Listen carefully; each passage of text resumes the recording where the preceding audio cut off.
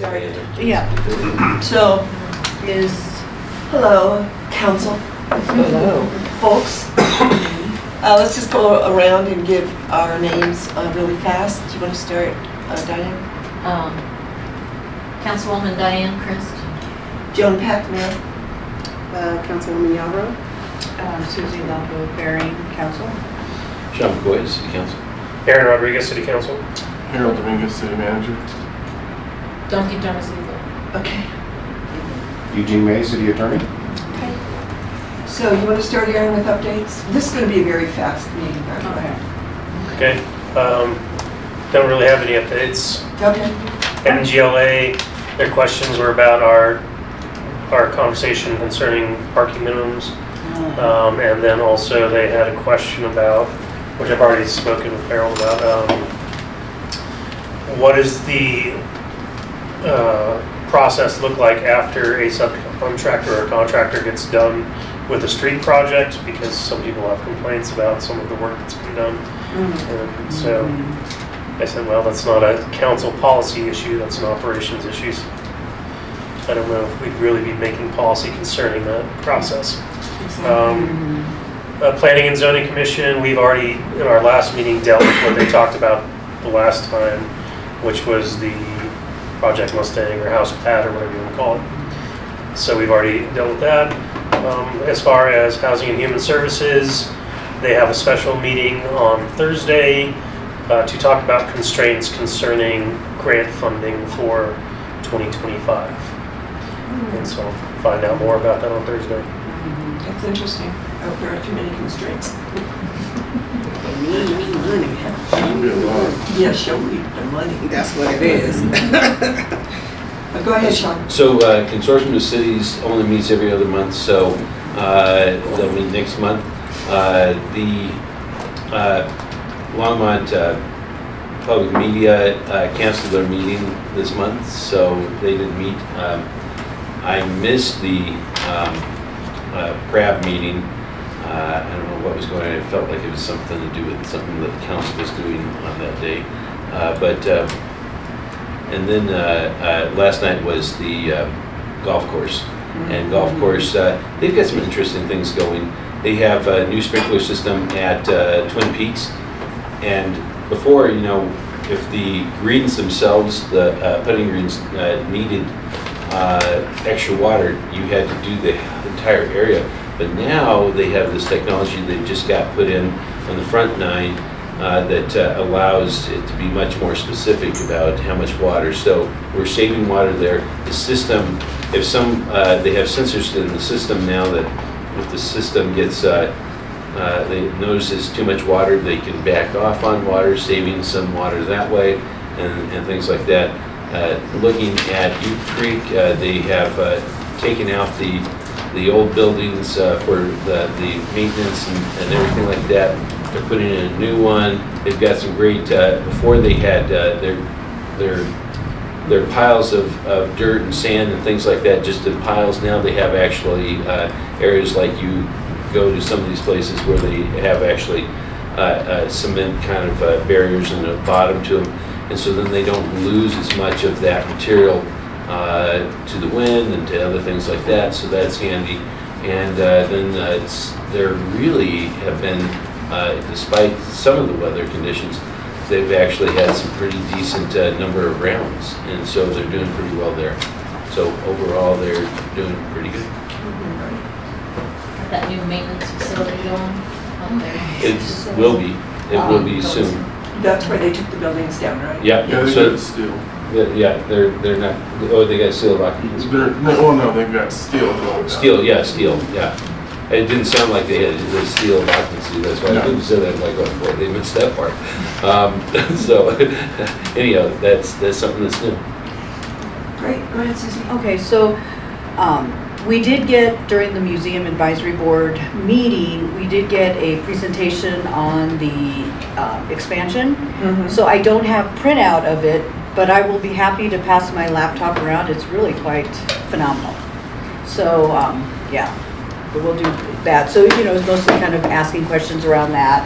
I think in all the arts and public places, the library and museum, again, there was a lot of concern around getting new people to apply. I think in the museum and library, yeah, both of those, they'll have vacant seats because not enough applicants have come in. So it really minimizes the opportunity to be able to for board members to miss a day because then they won't meet quorum. So one of the board members from the Library Advisory Board had asked about, for the Longmont Housing Authority, that there was an advertisement she saw on the Leader and wanted to know if that's an option for other board members. But those aren't those paid? We advertise them. You add for all We boards. For all it. boards, okay, We so do. she saw that specific one, or I don't know.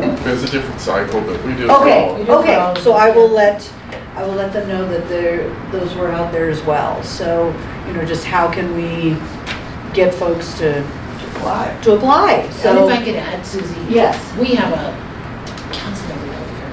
We have a large list of all the ways we recruit and advertise yes. and mail it out.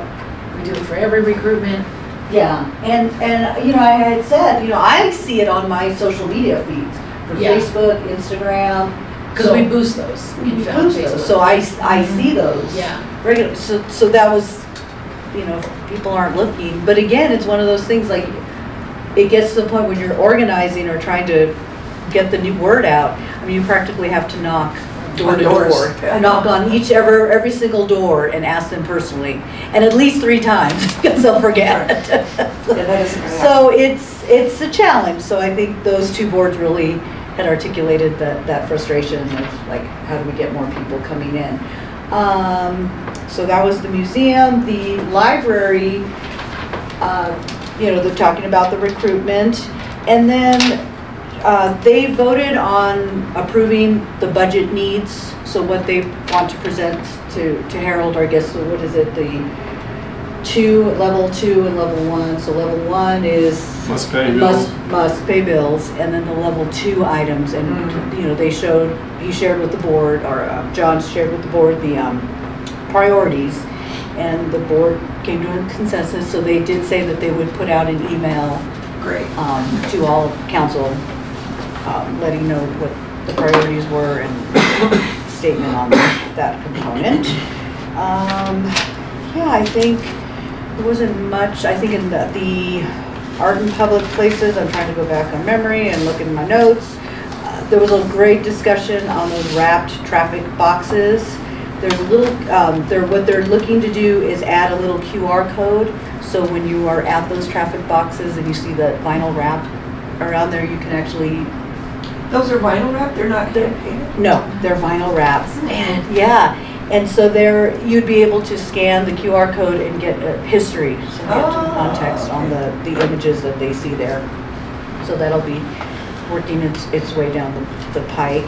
And then a couple of dates to keep in mind if you're interested. The Clover Meadows Park is having their artist proposal presentations on June 4th. And the Fox Meadows Park, the artist proposal presentations will happen on July 22nd. I did not write down where they were going to be at. Well, I will ask it, I'll have Dawn send it out to you. I'm so proud I got those dates and notes on. But yeah, so that was it. It was just a lot of moving forward from picking the next chair and doing all the work of the ins and outs. Why do you think there's fewer applicants for library and museum particularly? I don't I know. would think there'd be a lot of interest there. Is it the time of day they meet? No, they meet in the afternoon. I mean, that's why I'm able to do it, because they meet at 6:30, 4:30. Yeah.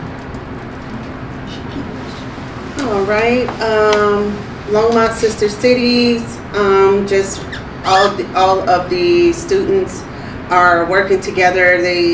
Because I talked about how I want the students they have to go over to the whatever place where the students are going, whether it's Mexico or Japan. They do a dance from here, and So now they're going to have a choreographer, all of them together, and they're going to do the same dance. Hallelujah. So Okay. they're going to do that. And they're, of course, in the fundraising mode right now. The parents are, and so we got everybody got tickets, but they're right now fundraising. So everything has been reserved, at least I know, for everything. So right now, all the parents and everything are in fundraising mode. And let's see, tab meeting, I just had June 26th is Bike to Work Day, live music and food. It's going to be at the Senior Center, I believe. And I believe they're going to have, is that right? Senior Center, Dawn? I think so. Okay. Down to the, Bike to Work. oh, no, different thing. Okay. So we had front range passenger rail presentation,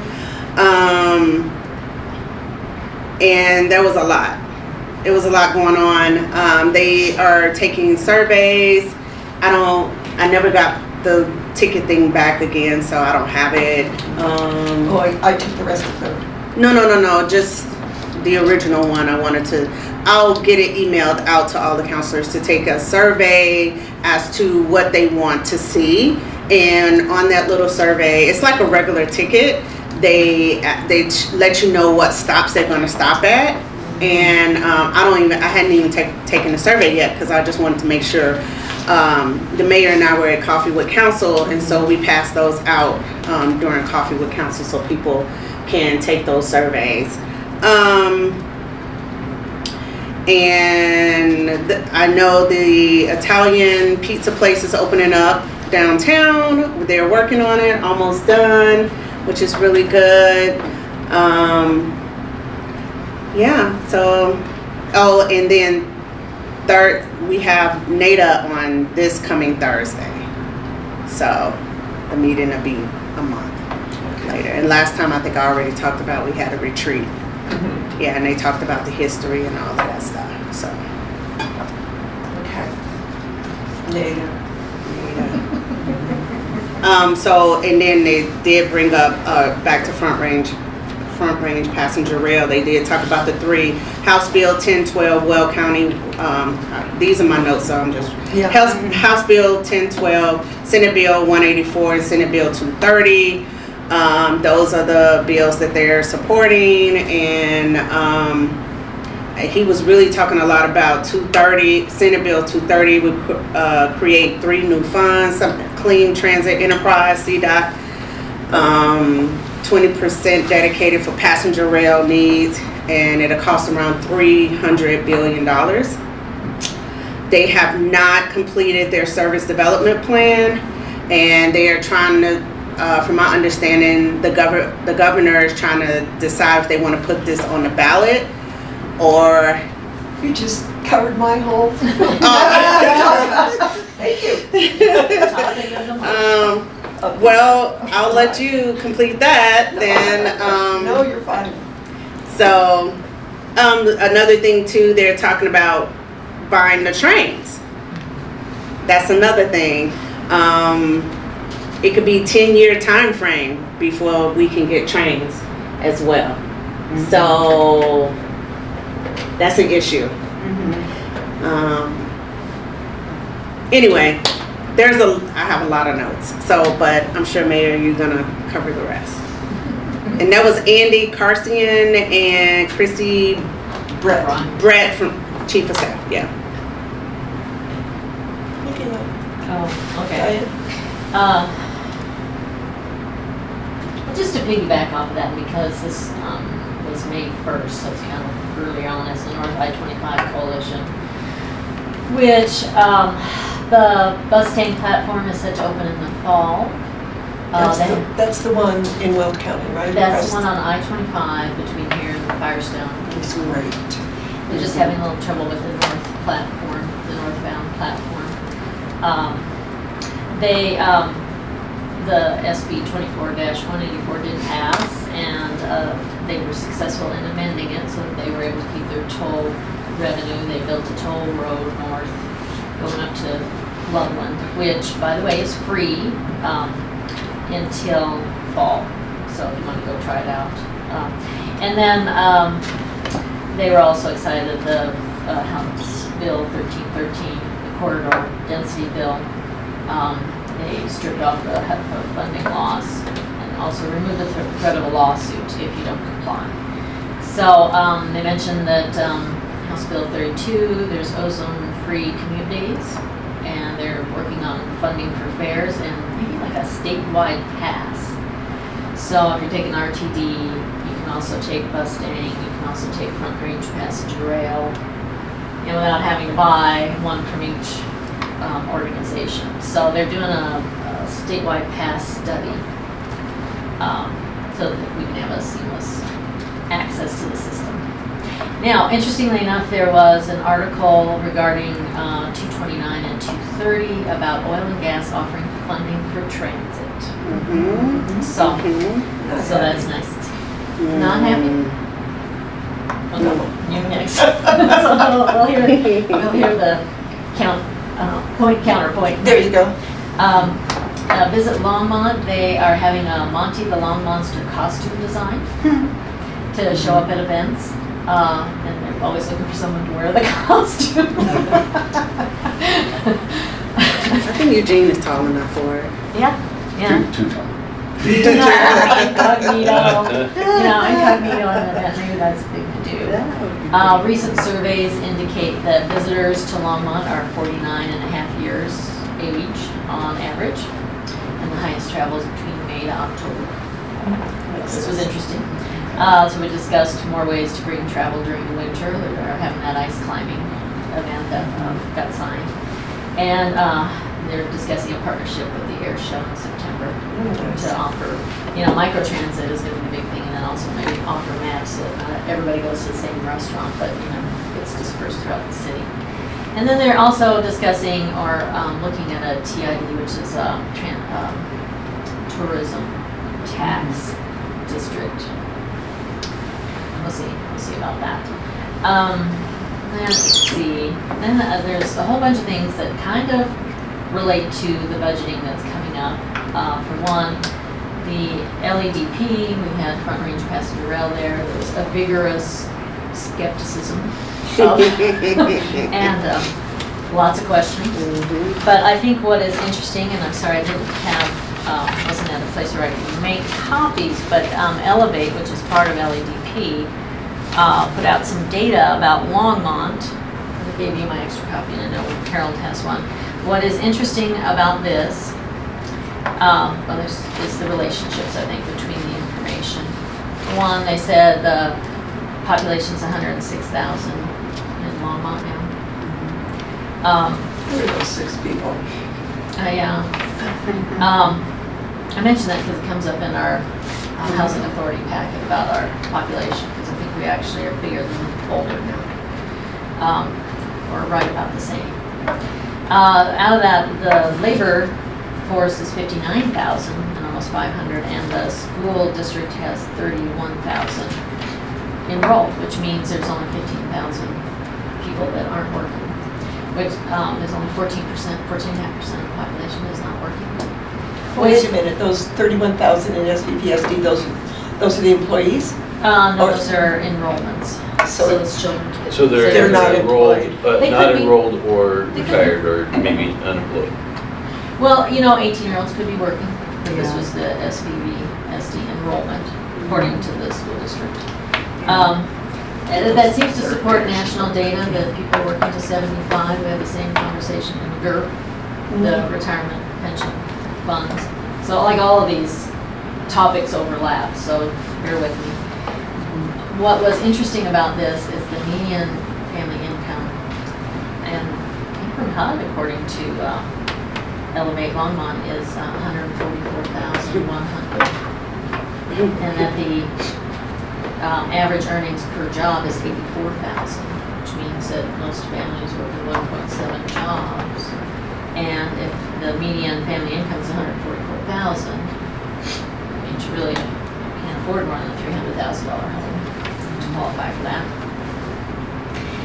And that was also resonated in our retirement and pension funds, that they're saying that employment is staying steady, whereas, inflation's all over the place. And so what seems to be true is that this is a standard that's somewhat not really changing with inflation.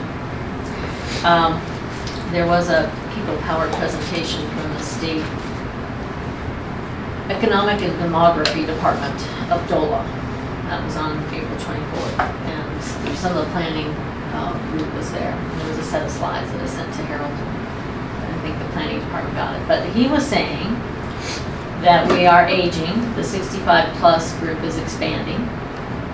He says he only studies births, deaths, jobs, and migration. Migration being travel between states. And the birth rate is slowing down to the point of a negative population growth, and we're going to have to rely on migration for future growth.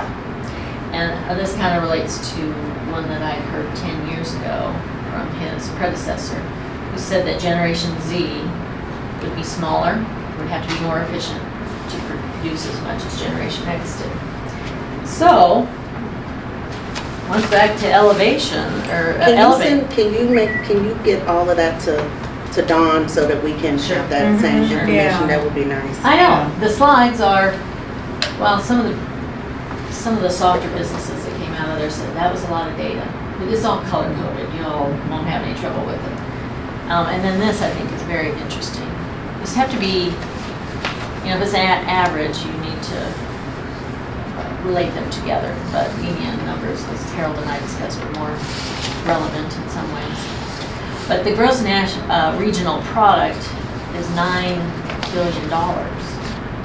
So one of the ways to help with inflation is to increase production. And it looks like if, based on the earnings, everybody's producing about $150,000 per employee in the town. So they went up to $200,000. We could actually affect inflation in town. It's down a more reasonable level. I know, be more efficient, just what they said at the State Department. So I'm like, okay. Interesting information, and I think will be useful when we start seeing budget stuff. Maybe make it a little more fun, like it that way.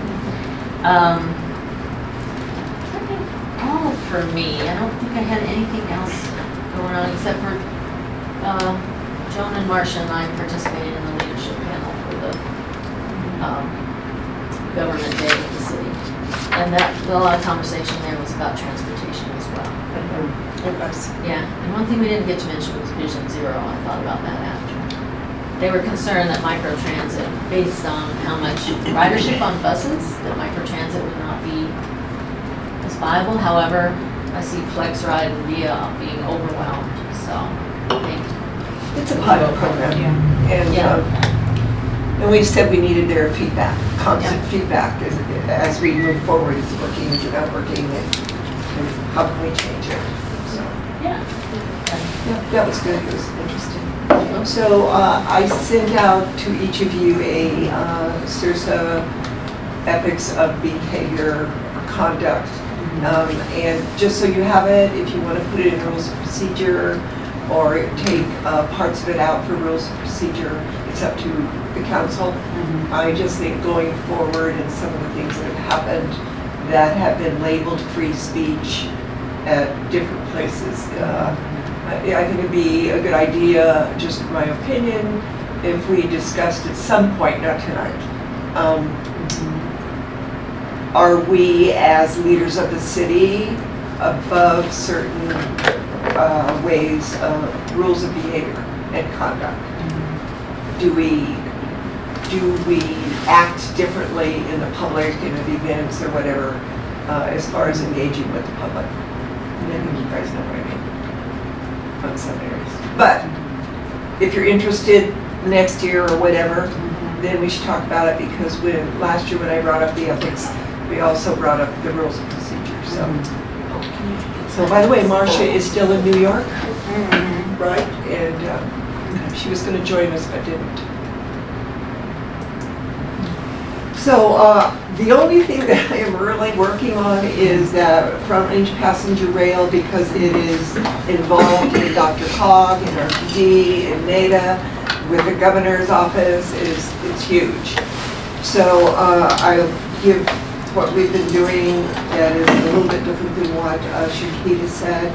Today we had our governance meeting. There are different groups, finance, governance, planning, and this discussion was around station locations, because when we do the service development plan, we have to have our locations. In SB 138, when the governor statutorily created FRPR, he said where the 9 stations were going to be, but it was just locations for cities. But now each city has to decide within their city where these stations are going to be, and are the platforms going to be low platforms, high platforms? Are you going to be able to take bicycles on? Are you going to walkers, dogs? I mean, I thought it would just be build a station, but it's not. It's pretty involved. And some of the jurisdictions, especially Colorado Springs,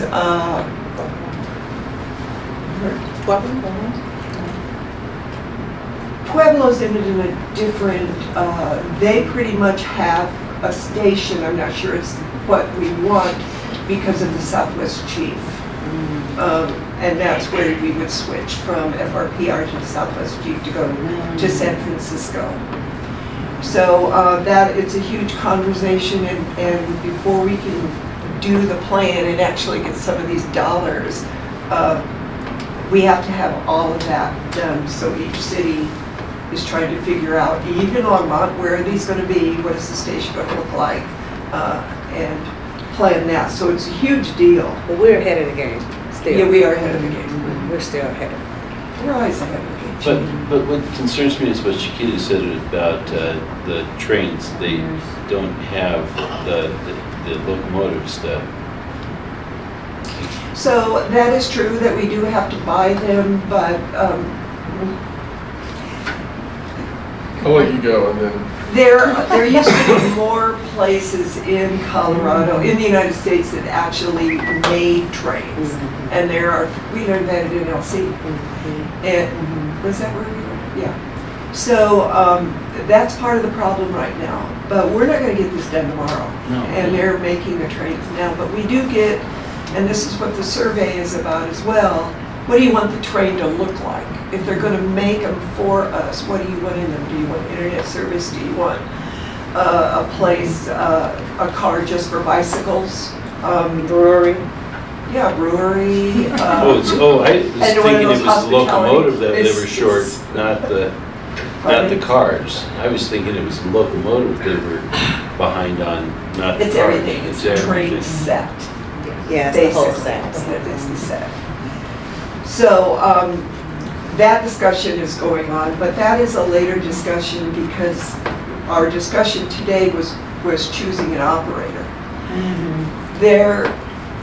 When the governor came out with the SB 138, the discussion was all about Amtrak, because Amtrak has a lease with BNSF on the tracks. However, FRPR is an entity to its own, and we get to decide who operates it. So last month, at our meeting, Amtrak presented, and it was a very in-depth presentation of what they would do, what they would offer, pricing. It just went on and on and on. As far as fares, the local entity gets to decide what the fares are going to be. But before, Amtrak had a one thing fits all, one price. And now they're looking at different levels of pricing as they learn more and more about being a passenger rail system. The interesting thing that I told Harold and we've been working on is that Loveland and Fort Collins do not have anybody on the board. So I've been sending them stuff they didn't even know was happening. So we have conversations with them, and they are now pretty excited about being able to plan, and we're going to have another big meeting with them and the mayors who were not on that meeting about what kind of grants are available, what is their station going to look like, all of the things that everybody else is discussing. So I guess we are the ones going with the North. Yeah, and see, and that's what's frustrating, because when I learned that too, I mean, that's going to set everything behind, because they don't even have all the information, let alone a station, an idea of a station. So, I mean, we got to get them up to par. They got to get money, and they, you know what I'm saying? And so, like, well, Harold and I are working with them and we're having another meeting planned, but this other part I'm going to tell you about, we want to have it first and then go bring it to Fort Collins and Loveland, their engineers, their operations, and their mayors. And the other interesting thing about, is it Loveland or Estes Park? It was Estes Park, they got a new mayor. Loveland has an interim mayor. I know that just because he's on North Side 25 Coalition. He's an interim mayor. I'm trying to think of his name. Is Jenny Arndt is Fort Collins. Who's the law? Jackie Marsh. Jackie Marsh. So it was Estes Park. Yeah, yes. Yeah. So they have to be brought up to date. They don't even know what's going on. So we're taking on that role. The other thing that their discussion is, we are at our last governance meeting, the gentleman, and I can't remember his last name, but his name was Jeff, from Cheyenne, Wyoming, was there. And they're very interested in this North Rail as well. So we want to pull them into the conversation, because they are trying to go after their corridor ID plan next year in 2025, when there's another tranche of money being put out to do that. And that corridor ID plan was where we got our first $500,000 to decide what the corridor was going to look like.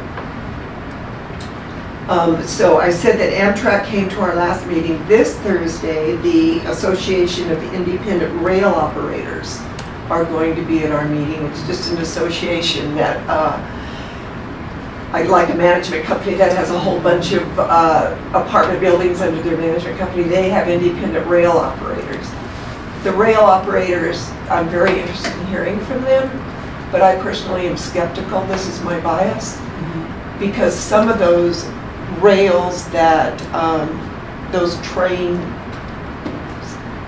were purchased by venture capitalist companies.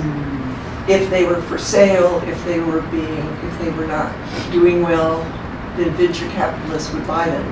That doesn't mean that they're not good. I don't understand that, and I personally am hesitant to go with someone that I don't want to be the guinea pig. Yeah. I was thinking of No, what kind of pig am I talking about? The ones that were in that code, Vietnam pig. So, Potbelly pigs. I don't want to be the potbelly pig. So it'll be interesting to hear from them, but they don't have big names. I don't know if they have leases with BNSF. Why should we not go with the best? So it'll be interesting to hear from them, but the board has to decide that. Here's the other piece that is with 184. In 184 and part of SB 230, the governor has somewhat mandated that RTD build the Northwest Corridor. But then in 184, there is a part of it that's hard to explain, that from Longmont to Fort Collins, RTD was to bring them into the district the way Andy Carsian interprets it. I don't interpret it that way at all. That they're going to operate it from Loveland to Fort Collins, from Longmont to Fort Collins. And I said, but they're not in the RTD district. But that's why they're trying to create this power district, develop an IGA to. That's different. Oh, that's a different one. That's Okay. very different, and this is why it's confusing. Mm. So I've had conversations with Eric Davidson, and we'll have lunch with him on Friday, because he's confused about it as well. What it actually says, and I emailed all my questions to Deborah Johnson, the director of RTD, to say, this is what it says, and then she answered. But basically what that means is that they can operate it if they want to, but it would not be pulled into the district. Because to go into the district, that has to be a vote of the people. And I sent that, all of that, highlighted, and my questions to Deborah, to the mayors of both Loveland and Fort Collins, and I said, have you read this? Do you want to be in the district? I don't interpret it this way, but this is the way FRPR is interpreting it. So what I'm trying to do is work with RTD, Loveland and Fort Collins, and FRPR, and say, we have to get this straight. What are we talking about? So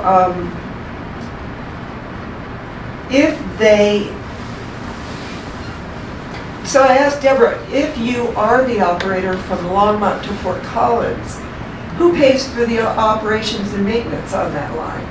Because they are in the FRPR district. That makes no sense. So according to SB 30, and Lisa Kaufman is supposed to send me all of the pieces of that say what it's supposed to be, is that the state will give them operating money.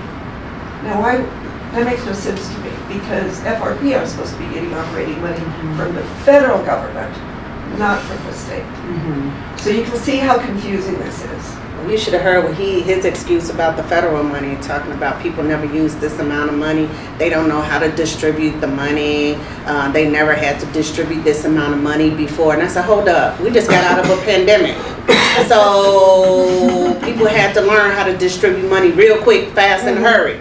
So you telling me they don't know how to distribute money? Are you serious? And then he said they went to Dallas, Fort Worth about the plan. And so they're talking with BNSF. That's where BNSF is at, and now they're talking about getting some more consultants or consult. I said, listen, how many consultants have you all gotten already, and what are you doing with the consultants? What are the results? And I said, someone asked on the advisory board, is BNSF contributing financially? And he was like, no. And I was like, did anybody ask BNSF? You going all the way to Fort Worth to talk to him, you didn't ask him for no money? Yeah, it was a little frustrating meeting to me, because I felt like they just kept making excuses, and they're trying to wait to put this on the ballot. So what is the point, the 23 cents per every $100? That's what they're trying to get a tax in order to pay for? I think it's 0.023. 0.023. It's not 23. I would love 23 cents, but that's not. Yeah, I think it's 0.023. Okay, yeah. And that's what Polis wants. That's what he wants, A yeah. 0.02 For or every a 0.02. $100, right? So I was excited, and this is just barely in the works, but it's a discussion that the chair of FRPR wants to have. He emailed me today and said, yeah, let's do this. Jeff from Cheyenne, we're going to do an MOU with them. Yeah, and he said, and I had heard this 4 or 5 years ago from another person, Randy Grauberger is his name, who's been in rail, Colorado Rail, forever. He's very smart. The discussions between UP and BNSF about 5 or 6 years ago was that because of a rule that was made in the 60s, they can share their lines. They don't have to go, used to be that they had to get congressional okay on that, but now they don't, if I understood it correctly. So what they are working on, and this is to BNSF's, to their credit, they want to move all the freight out of Colorado, basically, but this area, the district, Boulder County, up to Union Station, and reroute it all the way around Greeley East. To the east, yeah. And coming into Longmont, switching it from going, the freight from going through our city to go east and around that way, which is a huge benefit because we're supposed to share the line with freight. And one of the reasons that, from my understanding, that BNSF wants to do it is because of the risk factor going through towns and the speed. They can't get the speed they need for freight. They're not making timelines, etc.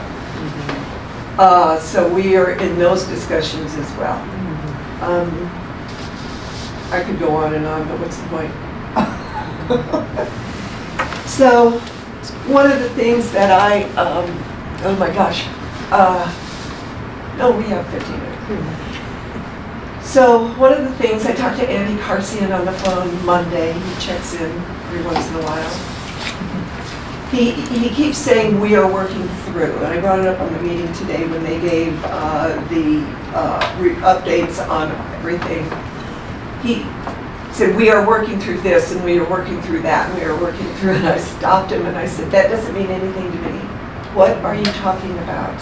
And I asked Andy, you're supposed to be having a meeting between RTD and CDOT. Are you doing a meeting sitting down in the room with everybody discussing this? Or are these one-off phone calls to CDOT, to RTD, he said they're one-off phone calls. And I said, so each entity is not hearing what the other one said. So I brought that up on the meeting today and I got 3 thumbs up really from the other people on the board. There were only 6 or 7 of us. It was a committee. I said, you need to all sit down in the same room. CDOT, RTD, FRPR, the governor's office, and legal. And hammer this out. Because you are supposed to be either an IGA with the 3 entities having an IGA or a power of authority. I don't think what's happening is unusual at all. We're trying to build a railroad, and the ones who know how to build the railroad are the ones we're trying to contact and do it right. So we had to wait until the legislation came down because we didn't know what the governor was going to do with all these bills. So now that everything's signed and delivered, it's going to be hit the road hard, make motions, make decisions, and go at it as hard. I like boards and councils that are active. I don't like people just taking seats and filling them. And out of our 15-member board, I would say there's probably 4 people that are, and that's the same with RTD, that really are interested in working hard. That's going to change. The governor wants to reduce all these boards, have them smaller, have people who are very interested and who want to work. So the vote. We were supposed to, according to the governor, go to the ballot this November. We're not ready. And one of the reasons we're not ready is that, and I brought it up, I said I'm not happy with SB 230 because I worked very hard in getting fracking out of Longmont, and our city has moved very hard in getting the wells out of here. So to turn around and say we're going to use those dollars to build this railroad, I have to say that people blew up at me. And I said, I didn't do that. And I told them on the board, I'm very unhappy about it. I do not support this. But that was before it passed. But now that it's passed, we have to use it. So the linchpin for me in getting the vote, because this is going to be an incredible train, it's going to be amazing, is getting the freight out of here. That would make people happy if we could get the freight out, and they would. So that's why I'm working really hard on it, because they're not happy about, 350.org, the Sierra Club and Earthworks bought into Polis's thing. So But there are other organizations that are just unhappy that, really, we're gonna use. So anyway, that's it. We're probably at Thursday's meeting going to decide should we go in 26 for the vote, which is an off year. I would like to go in 25. Andy wants to go in 26. I know my reasons why he wants to go there, which aren't worth saying. I think that if we wait too long, he's telling me the service delivery plan will take 2 years. No, it should not. It should be done, it could be done by January if they got it together. So getting RTD to do their part is really hard, and this is why I'm talking to Eric, because he needs to know what FRPR is doing. If we're all going to work together, we have to know what each other's doing. RTD is waiting for the feasibility study for the fiscal part of it for the Northwest Corridor. I said, why isn't BNSF giving you that? And he said, because they're confused. They don't know who's asking for it. Is FRPR working? And the reason they're confused is because the 3 entities are supposed to be working together. And if BNSF is evaluating the cost, how big of a cost are they evaluating? But Eric is right. RTD already paid for it. They should have it. So that's another part I'm going to push hard on BNSF. Give RTD the feasibility study so they can start working this out. Go to Fort Worth. Good. Well, actually, remember, Harold, when Brian and that whole group went to Fort Worth? Fort Worth on the peak study was ready to go. It was RTD. That wasn't, they just will not move. But the governor, I heard from somebody from the governor's office that I talked to said that if RTD's not ready for January, by January they're going to mandate and just take it over. And they can statutorily. They were created statutorily, just like FRPR was. Do you mean they'd separate RTD from the project? No, the bill that did not pass, it didn't even make it out of committee, and I forget the number of that bill, but it was the one that was going to redo RTD, cut down the number of board seats. They were going to be appointed. They were going to be, some would be elected, some would be appointed, but it would be no more than 7 or 8. We should put Don on there. During LEDP, he had great questions, some of which could not be answered, and he said, so this isn't going to happen until, what did they say, something? He said it was so funny. He said, so,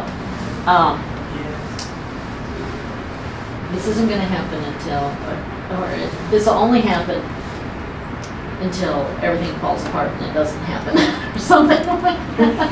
Well, and it was like, yeah. The governor has put a ton of money toward this. The thing is, it is going to happen. We just need to get all the players on the same pattern. Harold has been great working with me on it, and Phil Greenwald, and we're just kind of making our own little committee on the side. Yeah, I mean, the tea leaves are saying if there's not movement, I would guess by September, the governor's going to decide. smackdowns are going to start. No, heads are going to roll. And so part of it, I know Councilmember Yarborough got a grant, said something. BNSF, CDOT, and Longmont are working on a grant application for an off-grade rail crossing. And then also a planning grant.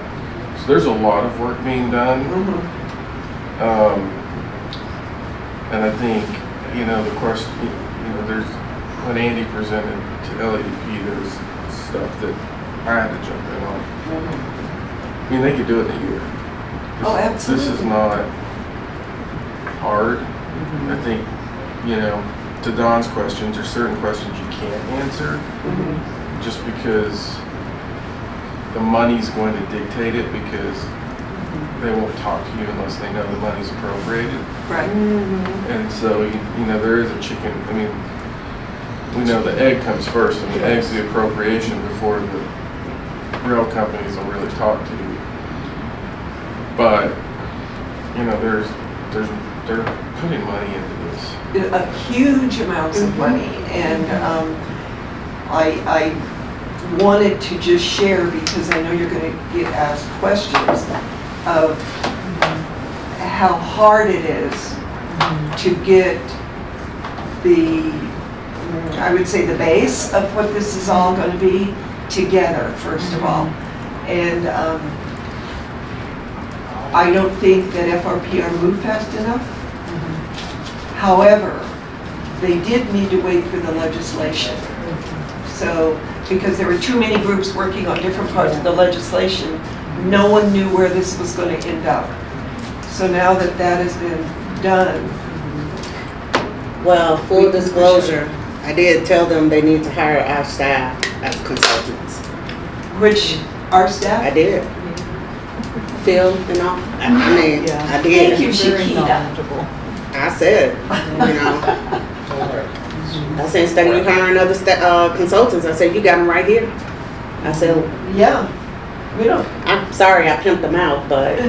Well, that's part of what we're doing. It's part of what we're going to meet with the other communities, is talking about rail. And Yeah. so the governor's office wants us to kind of talk about what we've done and how we're positioned, and different projects related to siding and connecting some of the dots. So that's part of the meeting the mayor's talking about, is mayors, city managers, transportation planners on the northern corridor, so we could get aligned. We should be sending a proposal to the governor on some consulting. I mean, we shouldn't be giving out information for free. I know we all got to work together, but it's not our fault that they're not up to speed. Oh, you know? Shakita, come join the board. I need another loud voice. So I will say, I think that's what's helping us on some of these transportation projects. So, you know, when you partner with the railroad, the state, and the city on a multi-million-dollar product, you know, the transit-oriented development, it's probably a different way of doing it, but leveraging it for different state funding to be more positive, or to bring things to our community. So I would say that's what we're trying to do. Yeah. And just like any other huge organization, you've got egos that get in the way, and politics. And that's why they all need to sit down in the same room and hash it out. They need a mediator. Sandy. Another one. Like Shakita said, we have the staff. We understand. So that's basically all I got. Thank All I've you. got. But I did find out, and I didn't know this, I emailed Melinda Stevens and Dr. Cog right before I came. I found out at their meeting, Doug Rex, the director, said, because we was talking about fast tracks, and they gave an update on fast tracks, which I didn't agree with, because it wasn't what I've been hearing for years. And he said, whatever fast tracks does, Dr. Cog has to okay. And I know I misinterpreted that, so I emailed Melinda and said, can you have somebody call me and clarify that, because I didn't understand it correctly. But basically, the guy who presented on fast tracks, what Doug was saying, calming the room down, was it doesn't matter because Dr. Cogwood has to weigh in on this first. And maybe because it's federal funding, but I don't know, I've never heard that before. Let's see if she answers my email. There you go. So that's all I've got, which is more than enough, I think. Well, I think, you know, there's an MPO connection, so I don't know that they have oversight, but it's working with the MPO, so that will be the northern MPO with Loveland, Fort Collins, and then I think that may be what he's referencing. I'm sure, I just have never understood it. But I don't know that they have to prove it. Phil will know the answer to that one. You will. what Don Haddad said was, the way it comes together is for it to seem like nothing's going to come together. Well, And everybody said, yeah, that's the exactly way what it- we heard. but I think we are pushing to make it come together because it has to. The confusion really is that the primary intercity rail is what is the driver, and that's where they're going to use the FICA dollars that are already coming in from Denver to Longmont, and why they need the increases to. And CDOT may put money in to help get it to Fort Collins, but they need the increase to help operationalize that. And that'll be the intercity rail that'll go Loveland, Fort Collins, Longmont, Boulder, Denver. RTD's connection that's causing all the confusion is they could run a commuter line, and that's where that legislation gives them the ability to run a commuter line in between the intercity rail, but you can't. You've got to start with the intercity rail because that's what's going to leverage the federal dollars that's setting in DC, because they can't use it for the commuter rail. So are we gonna own those rails? No. Then why are we doing a capital improvement on BNSF's property, on their equipment? Probably because they have an easement, Well, partially. that's Well, I the- mean the railroad easements. So that's part of it is it's too expensive if you have to build your own line, so that's Right. part of the agreement. But I Going mean, back to to the Shakira's point, why are operator, we not asking for a little bit of Well, here's the partnership there for the capital here's the other improvement? thing. When you were on the train, they had to go so slow because if they didn't go slow, they would probably jump the tracks or some other thing like that because it was too heavy, and so they have to do the upgrade. Right, it's Yeah. from going from freight rail to Right. passenger To train offer the rail, speed but that's needed. So it sounds like they have to upgrade the entire system. we're gonna pay for time on the rail, or we're gonna Well, pay for train kit? no. This is the questions, some of the questions that were asked. But you gotta get Amtrak leases, has the lease from BNSF. Okay. We don't lease that, but we pay the operator to run the service. And that comes from all of the funding that is out there now, as well as the cost of the tickets. Which is why we need to have some kind of a tax or how we're going to fund it from the residents. So how do we sell that to the residents is the marketing. How do we sell that to them? yeah, and that's kind of the operator question where the mayor and I talked about this. Amtrak already has an agreement to run a BNSF track. Right. So why are you considering an operator that doesn't have an agreement, and then you're going to have to negotiate a different agreement? So there's some decision points that I think are clear in certain areas, and I think that's what everybody has to work through. Then why can't we just use their trains then? That's, And we might. Apparently we can, that We was the might. question. If we don't have a train kit, we wouldn't, use their no, train. that's where Andy's confusing it. That's Yeah. Well, if you and choose that a was- different operator. If Yes. you choose Amtrak, Amtrak already has the train kits, and they already have the agreement with BNSF. Amtrak can run on any BNSF line in the United States Right, because of another agreement, and that's what's causing all the confusion. right. Which there was a lot of confusion in Oh, this yeah. presentation. So, We so had a to lot of Shakita's confusion. point of view, we always teach in business and marketing class, ask for the business. And what we need to do is ask, to your point, ask for the business. And we're not asking for the business, so that's something. Oh, I sorry, guess we're running over. Yeah. sorry. I'm sorry. Thank you, everybody. That was more information than you needed probably, but I don't know how to get it out there except for the